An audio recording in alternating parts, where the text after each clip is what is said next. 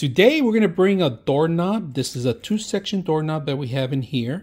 They give you the actual template because you are going to require 2 holes and to also drill a hole on the bottom. And in case you don't have the drill bit, they included the drill bit, a Phillips, and the 2 sections you're going to require to set it up. So today we're going to set up both sections and included the keys in here, and also instructions how to use the code, because you are going to require to use the system. Old handle that we had here at the door. And so now, I remember that in the video with the unpacking, it came with a template here, right? So we've got it installed. You can see that this is working. Hold on, let me check this one. And this one is working as well. Now we're going to install the top plates. Yes. Secure. Close is good.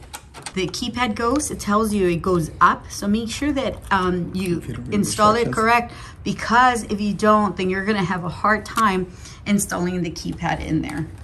So now we're going to connect the indoor plate or the back plate to it. You have to connect the electrical. So the screws will line up here in order for you to connect this.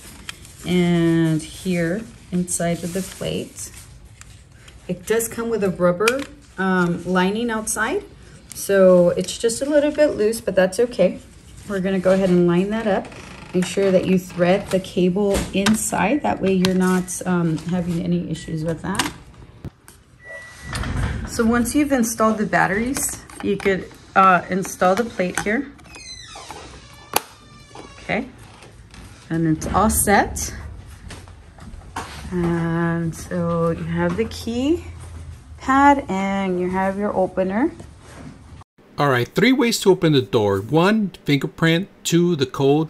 3, the key. So in this case, we're going to test out the actual code that we just programmed. We're also going to set up programming of the actual fingerprints there later. And not only that, you could individually set up different people to open different codes with different codes, and also different fingerprints too. And of course, distribute the keys as a last option. So let's go ahead and test it out with the code and see how it works.